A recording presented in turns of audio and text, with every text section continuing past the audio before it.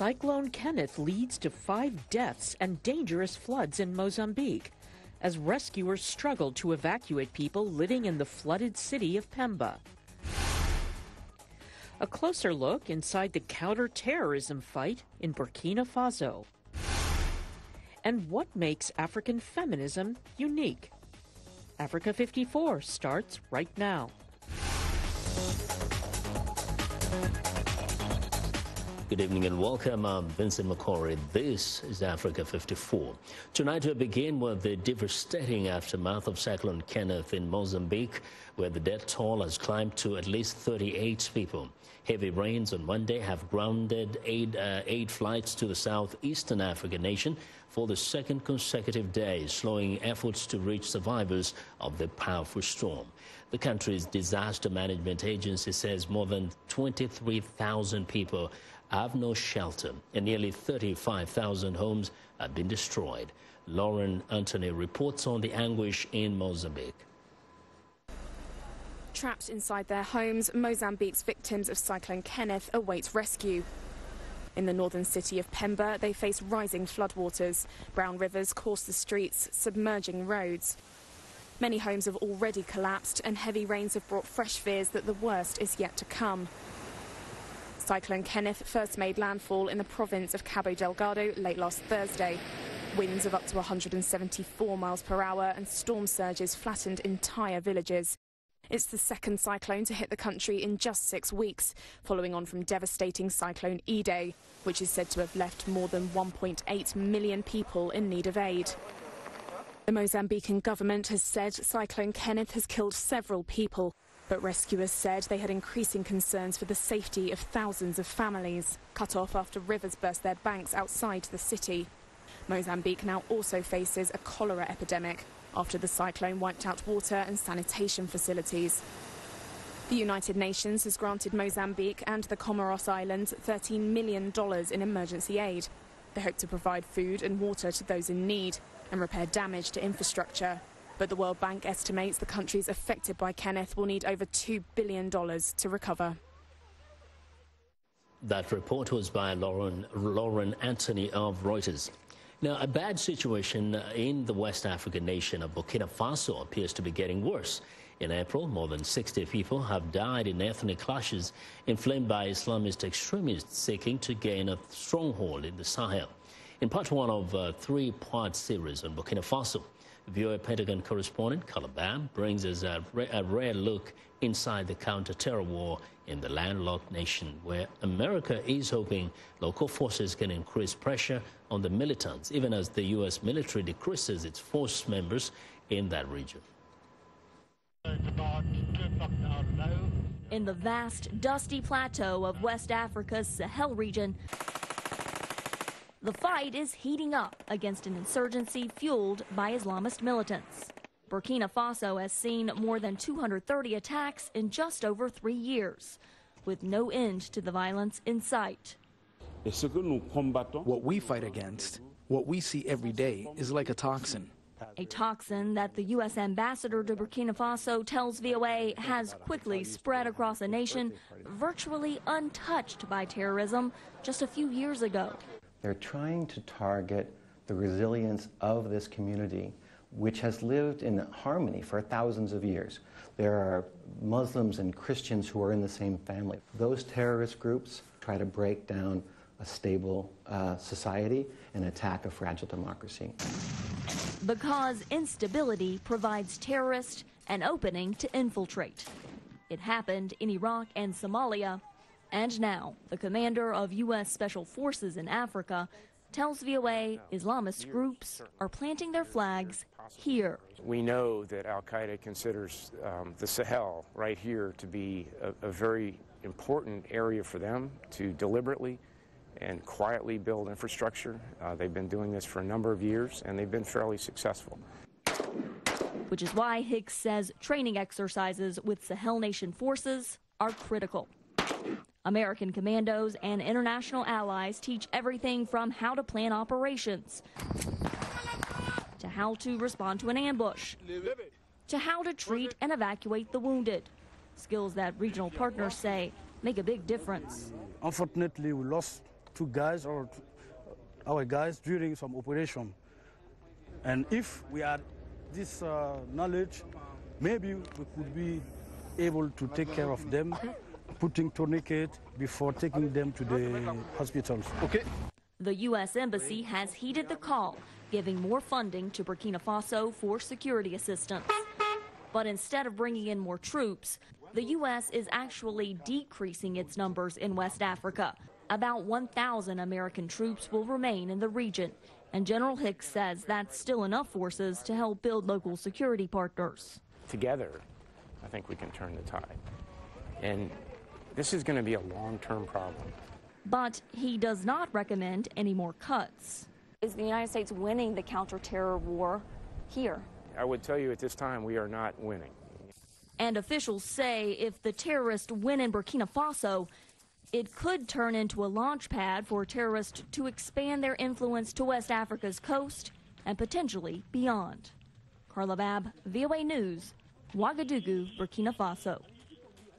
Well, in Tuesday's Part 2 on Burkina Faso, Carla Babb reports from the Burkina Faso capital, Ouagadougou. More than 100,000 people have been displaced in the country this year, according to the United Nations, and the displacements are taking a deep toll on children and teachers forced out of the classroom. Be sure to join us tomorrow for this important VOA special report. In North Africa, Libya is divided by two competing governments, both with international allies and considerable armies, after years of consolidating militias on either side. Now, as eastern fighters are attacking the capital Tripoli and the last round of peace talks have been cancelled, unification seems further away than ever. VOA's Heather Murdoch reports near the battle lines in the Tripoli suburbs. Less than a month ago, this was a crowded town outside of Tripoli in Libya. Now we are 500 meters from a battle, and the town is abandoned. We just drove up to the front lines, but we were quickly told to leave as both sides began exchanging heavy fire. This battle began in early April when forces loyal to General Khalifa Haftar, who leads the split country's eastern military, attacked the city of Tripoli, the nation's capital, declaring he would take it over in about a week. Before this weekend, it looked like Haftar's forces were stalled. But after airstrikes on the city of Tripoli on Saturday night, the fighting became strong again. Reporting from the Anzara suburb of Tripoli, I'm Heather Murdoch, VOA News. Well, talks between Sudanese protesters and the country's military leadership council on the issue of civilian rule are making slow progress. But one group is creating a colorful push to this process. A group of protester artists is painting a 3-kilometer-long banner that tells the story of Sudan's ongoing revolution. Rud Elmandab reports from Khartoum. 40-year-old artist Mohamed Ashraf has been in central Khartoum since December, protesting with thousands of Sudanese over fuel and food shortages and the political situation. Just to fall down. Just to fall down. The protesters drove the military to oust President Omar al-Bashir after 3 decades in power and are now pushing for civilian rule.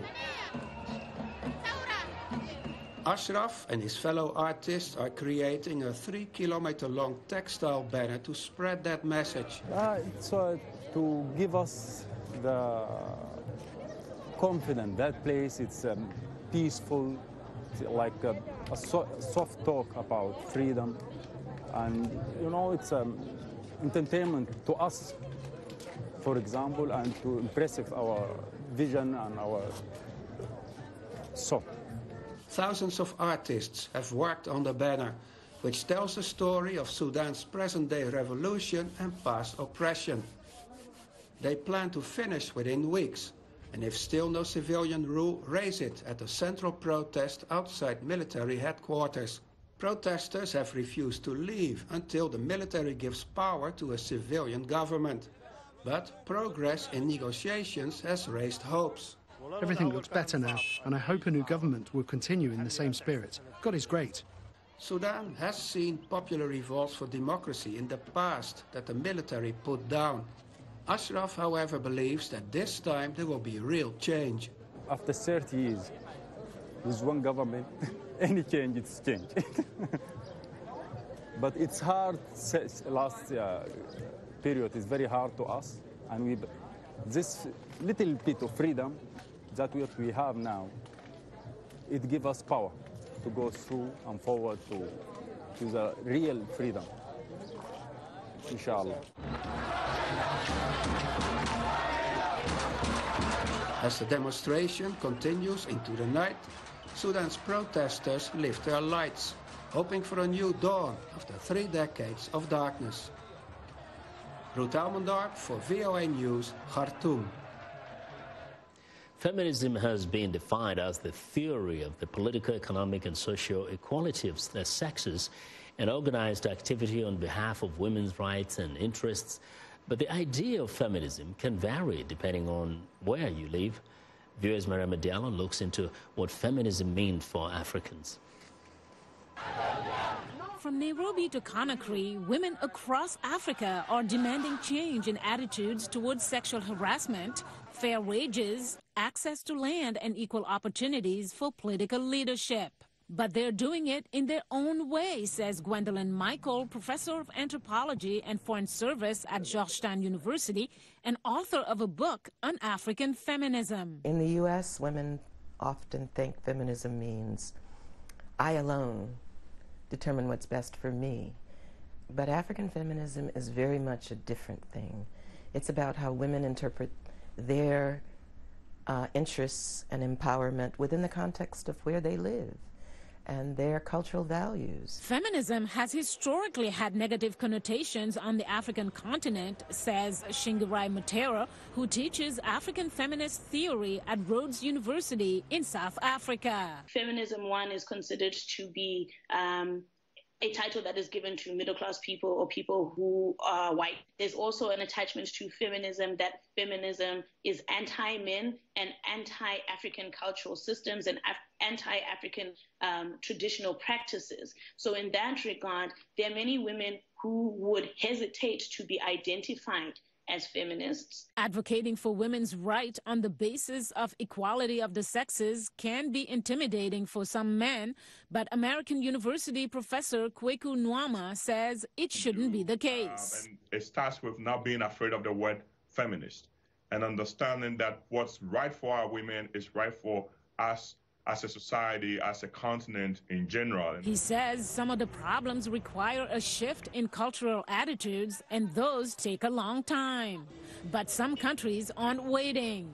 Rwanda, for example, has the largest share of seats in parliament in the world held by women. Rwanda is a terrific example of what public policy can do to help women. They use quotas, and people say, well, quotas diminish the role of women. No, it doesn't. Then on the other end of the spectrum, you see countries like Tanzania, where the government says you can't go to school if you're pregnant. Dr. Michael says things are evolving on the continent. I'd say beginning about 20 years ago, I began doing a lot of, having a lot of conversations with ordinary women who had been supporting various movements, for example, in South Africa, ANC women.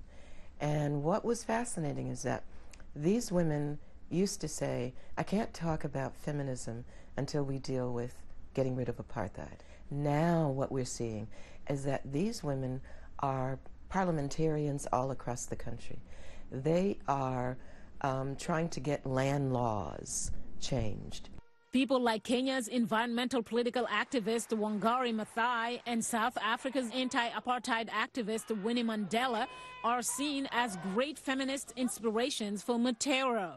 But is being a feminist critical in the empowerment of women in general? The simple answer for that would be no, because many women across the decades have done work that is feminist, what we would consider to be feminist. She says the lack of the feminism label in some cases doesn't negate the credibility of their work. Mariama Diallo, VOA News, Washington. In 1920, women in the United States gained the right to vote. The historic milestone was the culmination of decades of struggle by women working on both state and national levels for political empowerment. Now, a major new exhibit at the Smithsonian's National Portrait Gallery here in Washington examines that complex history ahead of the 100th anniversary of that momentous event. VOA's Julie Tabo has the details. As American civilization marched into the new century, the women of the land began to demand a measure of equality with the men. The path for women fighting to gain the right to vote in America was a long and difficult one. It took decades of struggle by activists like Susan B. Anthony, Elizabeth Cady Stanton, and Lucy Stone.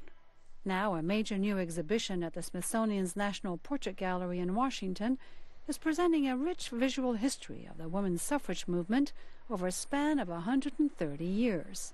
The women's suffrage movement just didn't appear out of nowhere. You know, they had these abolitionist foundations, they had partnerships with the temperance movement, and that is really how they built momentum across the country in the very early stages.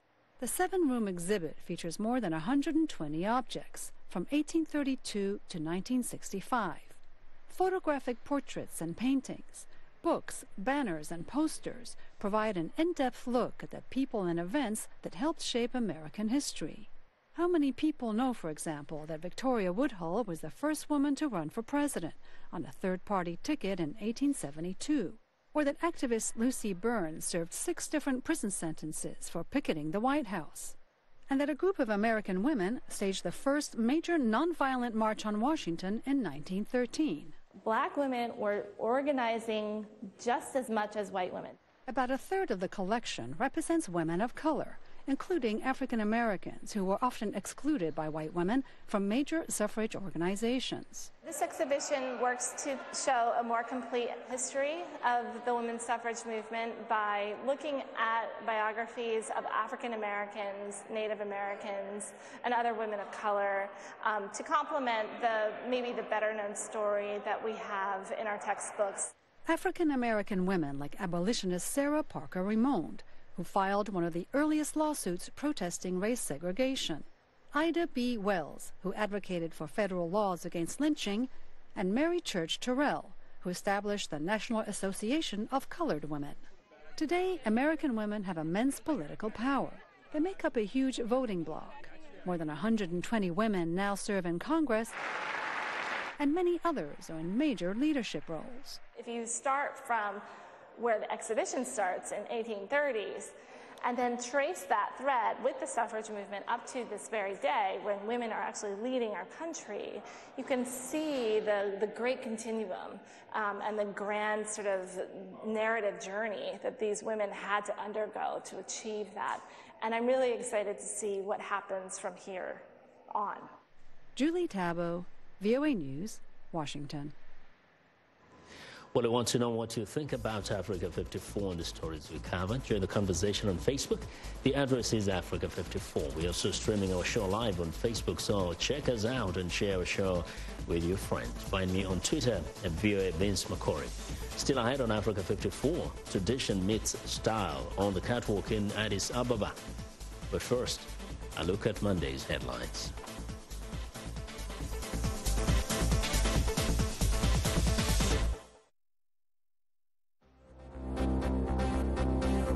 The death toll has risen to 38 after Cyclone Kenneth hit Mozambique over the weekend. The casualties are only expected to rise as flooding continues in areas still recovering from Cyclone Idai. In Libya, Tripoli was hit by airstrikes on Saturday night as the rival government in the east, loyal to General Khalifa Haftar, continued to attack the capital city. In Sudan, talks continue Monday between the Sudanese military and opposition groups to discuss the transition of power after the removal of President Omar al-Bashir. Boycotts began on Sunday at the polls in Benin to protest the lack of any opposition candidates to choose from in the parliamentary election. Finally, Saturday marked 25 years since the end of apartheid in South Africa. That's all for today. Thanks for watching.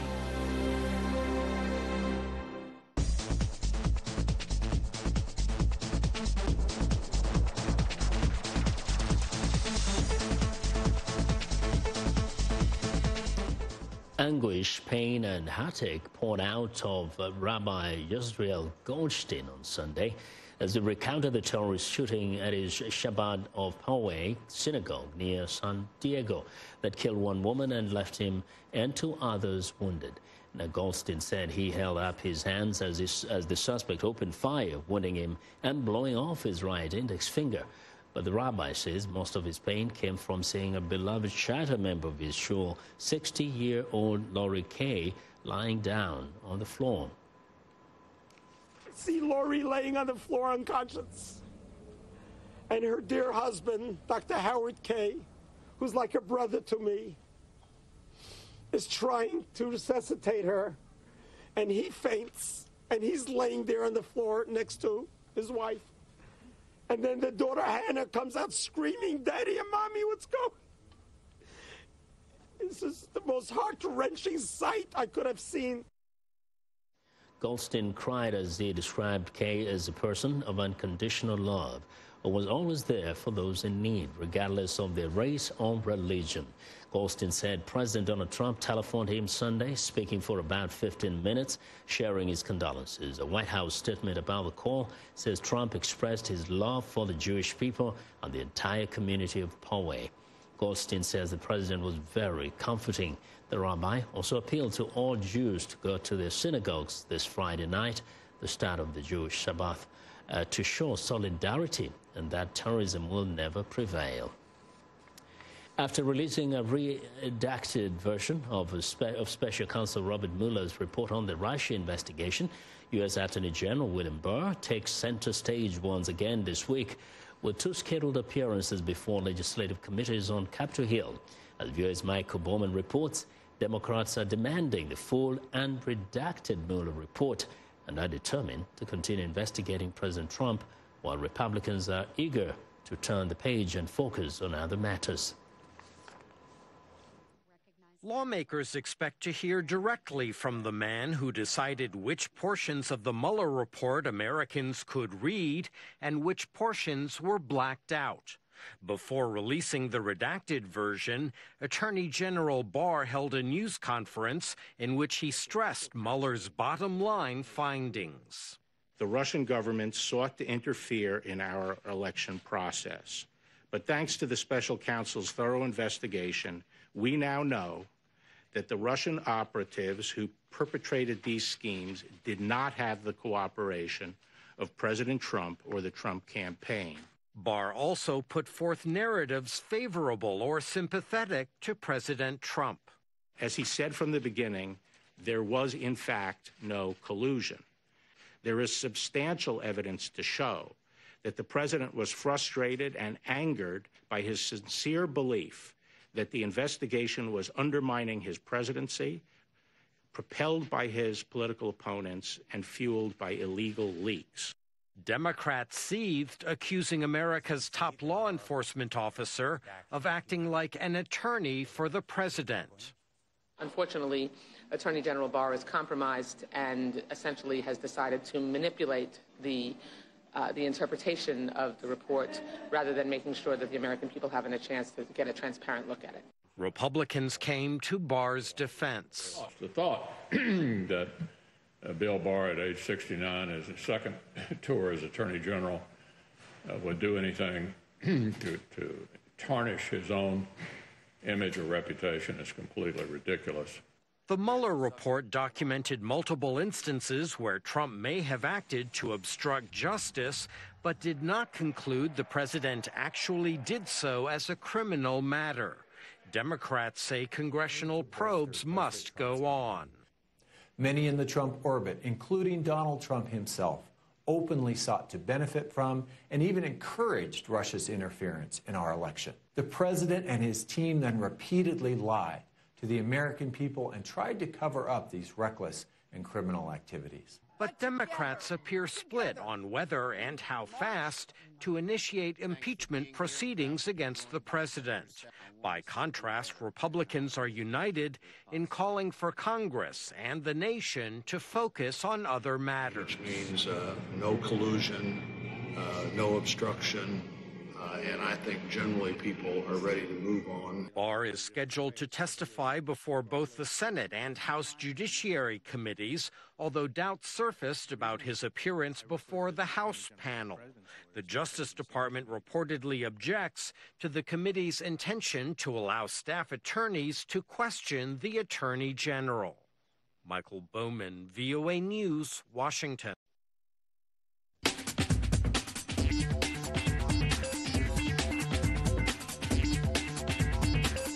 Well, and here now is what's trending. Designers in Ethiopia are turning an ancient traditional cloth into modern fashion to keep their culture alive and promote the sector. Faya Ada cloth is culturally associated with the Oromo people and means traditional dress in the Oromo language. To encourage young, ordinary Ethiopians to rock the fabric in different styles and designs, designers recently put together a fashion show in Addis Ababa showcasing contemporary designs made out of Faya Ada. The cloth, which is hand-woven, is made from 100% cotton and is worn on a day-to-day basis in the countryside. However, in big cities, it's only worn during important cultural ceremonies like certain festivals and weddings. Meanwhile, in Brazil, models wearing weapons on helmets and contrasting colorful prints strutted down the runway as Brazil designer Ronaldo Fraga presented his collection at Sao Paulo Fashion Week. Fraga was influenced by the painting War and Peace by Brazilian artist Candido Portinari, who died in 1962, 2 years before the beginning of what would be the military dictatorship in Brazil.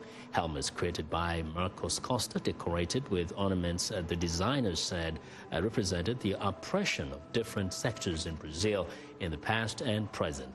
Fraga also said that the imagery of weapons used in his show was intended to represent the country's current government after Brazilian President Jair Bolsonaro loosened the nation's gun laws.